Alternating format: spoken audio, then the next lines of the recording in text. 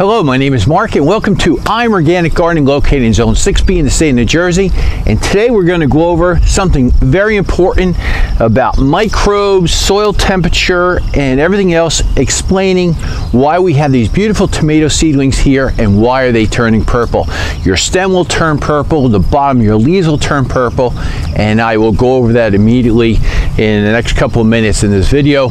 And it's nothing to panic about. It's actually a good learning lesson for you to understand how your soil biology works. We're talking about your microbes. There's all different kinds of microbes in your soil, not just bacteria and fungi. I believe there's like 300 different types of bacteria and probably say 200 different fungi out there that they've discovered, and there's even more. They're thinking there's might be up to 1 billion different types in the future.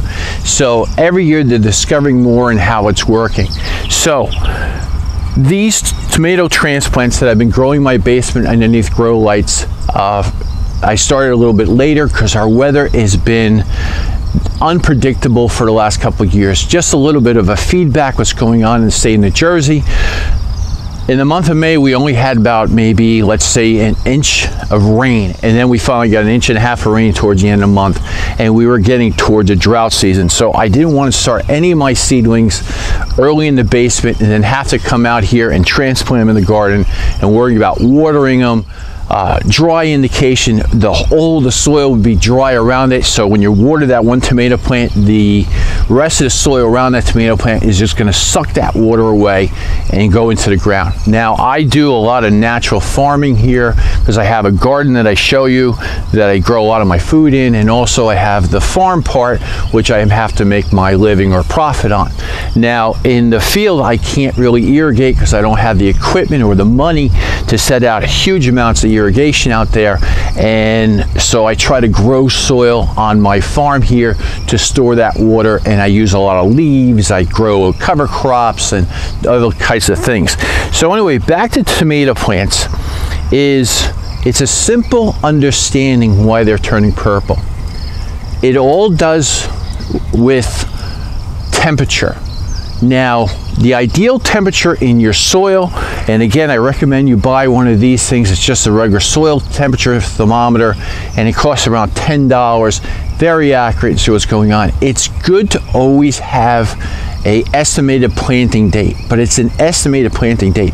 What you really should go by is your soil temperature and when your cover crop is ready to, let's say, be terminated.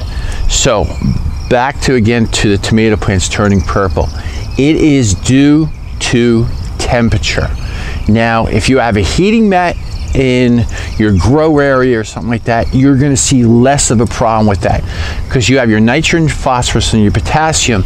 Now, and I use nothing but worm castings as a fertilizer, so that the NP and K is in the worm castings, but at a very small amount, and I get healthy green tomato plants.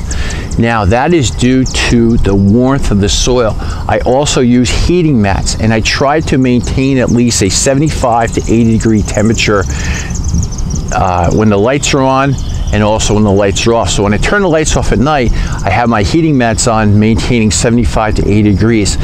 And those microbes that are inside that worm casting, certain ones of them are going to go after the phosphorus, and that's the key to having a problem with your tomato plants here. And with this nice little example here is that this soil here, and I just use coconut coir and worm castings, that has to be between 75 and 80 degrees at night, and those microbes that are already in the worm castings come back alive again and then can take that phosphorus out of the worm castings and deliver it to your plant. That's why your plant is turning purple, because it doesn't have the right, let's say, soil temperature. Now, let me show you a very good close-ups of everything here, and I will give you a better visual aid so you can see what's going on. Here's my tomato plants that I'm acclimating. Also, two things, and you can see them moving around in the wind. One, I want to get them to, let's say, acclimate to the wind and stronger stems before I bring them outside and plant them in the garden. And that's why you see this panel over here on the left side. That's a piece of polycarb, because we do get strong winds here, and I just want to have it slowly be acclimated into that process. So let's see if I can find something here with, some purple leaves on the bottom. So here's a great example. You can see underneath the leaves here, the older leaves are on the bottom. See how purple they are here, and then here it's kind of growing out, and over here. Because what I did inside my basement where I was growing these things, I did turn off the heating mat because I didn't want them to grow too quickly. After the first week or two after they germinated, I just kept the heating mat on, and then I turned it off, and then I noticed that it was turning purple again. So I went back in my notes, and I had a salesman that came out from Johnny Seeds years ago, about maybe 12 years ago, and it was all due to, let's say, the temperature of the soil. So when I turn the heating mat back on again, and also here you can see how it's not as purple, and basically what you're doing is just maintaining that soil temperature so those microbes can take out the potassium and fill that to your give that to your plant as needed. And they're nice and healthy here, looking good and ready to be transferred outside. No purple stem anymore, and the leaves on the top are actually a nice dark green here. So I also started a little experiment outside. These I brought outside after May 15th, and they were definitely purple underneath the leaves too. And I also tried to grow these young little tomato plants here, a couple little weeds here from my worm castings. So anyway, just regular growing outside after May 15th until now, you can see a little bit of purple stems, and the leaves are a little bit purple also too, but not as bad because we've had some intense weather. The whole thing is with tomatoes, eggplants, and peppers is that they want a constant temperature above at least 70 degrees soil temperature at night. And a lot of people say you have to be above 55 degrees or something like that. It's not so much for the plant itself, it's for those microbes in the ground to give everything to that plant to break it down and go further. Now here on this one here, now these have been outside again, started with some purple leaves on the bottom, and also too not so bad underneath, because I kept these outside to acclimate them all the time and just keep them from actually being put in the garden, so I can actually have a better quality plant and not worry about the drought situation. So what this is showing you is, again, nice and green underneath the leaves, because we've had those really warm temperatures at night, so that phosphorus can be broken down and delivered to that tomato plant through the microbes that are inside this potting mix here of, again, just coconut coir and worm castings. So what I want to share with you right now here is it's only about 8:30 in the morning, and it's supposed to get a high of 94 today, but that soil temperature inside that 4-inch pot that the tomato plant is in, it's already at 75 degrees.